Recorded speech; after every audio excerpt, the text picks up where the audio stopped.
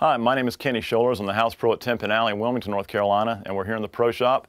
We're going to talk about the best way to take care of your bowling shoes. If you get into bowling, and then you're eventually going to want to buy your own bowling shoes as opposed to using the house shoes that the house provides. The best way to take care of these is you just clean them pretty much like you would a tennis shoe.